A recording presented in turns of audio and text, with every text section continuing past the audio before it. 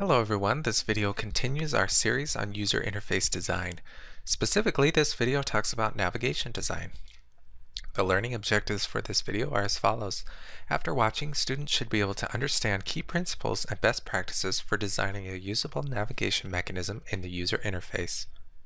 If you remember from a previous video, the user interface consists of three separate components: the navigation mechanism, the input mechanism, and the output mechanism. This video focuses on the navigation mechanism, that is, the way that users tell the system what to do.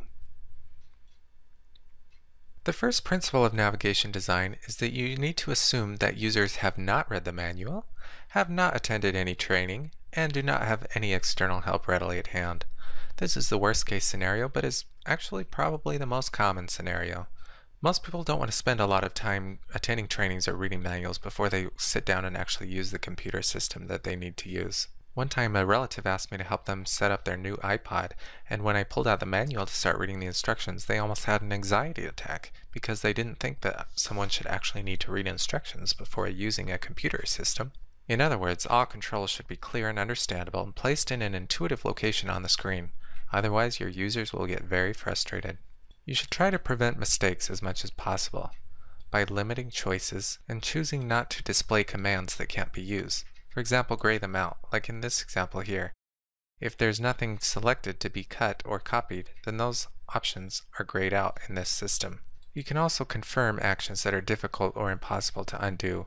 To keep your user happy, give them confirmation screens or ask them if they really want to do what they're about to do. For example, when you close Microsoft Word, it asks you if you want to save the document that you've been working on. Beyond trying to prevent mistakes, you should also try to simplify recovery from those mistakes. In a lot of systems, an undo option is provided to the user. Another way to make the navigation of the system easier to understand is to use consistent grammar order, either action-object or object-action. Most systems use object-action navigation order, meaning that you select the object and then you select the action that the system should perform on it.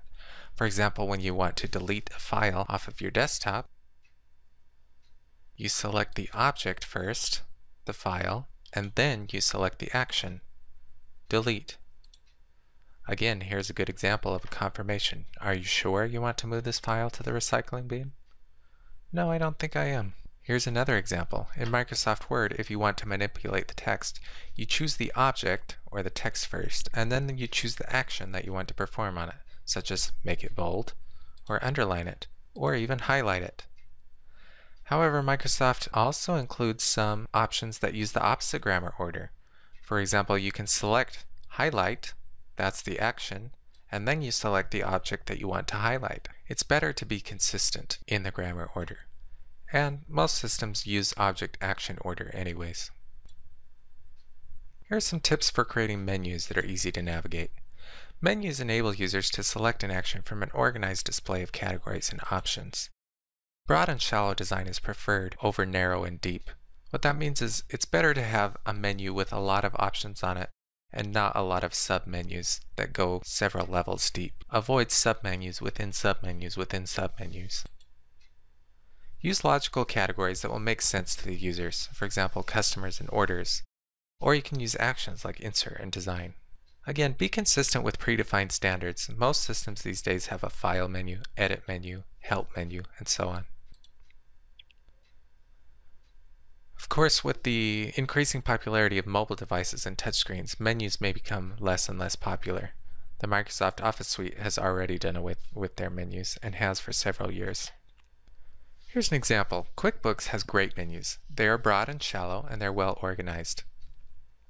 They organize their menus by people or organizations that the company might interact with. For example, customers, vendors, employees, and banking are all separate menus. This is a great menu layout. Here on the side you can see I put a poor alternative of what a menu could have looked like.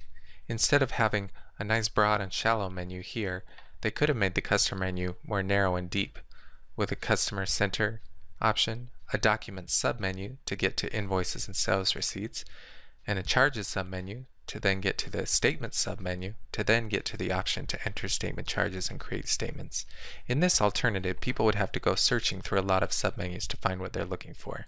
However, in the real good example, QuickBooks doesn't use a lot of submenus. which means they have a lot of options on a single menu, but they organize them very well and put these separators in between the options.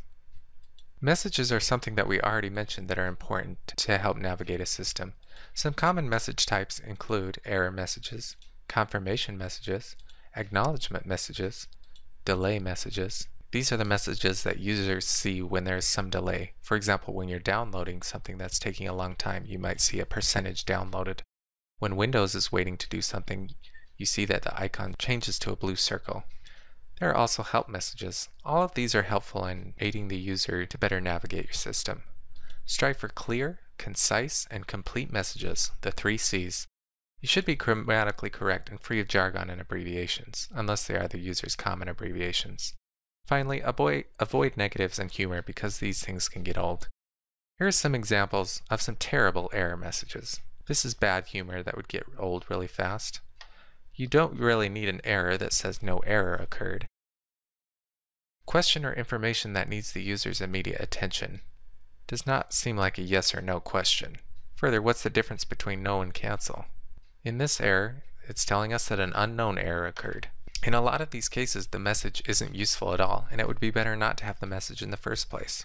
These are just a few of the tips and best practices that you should follow to help a user have a good experience in navigating through your system.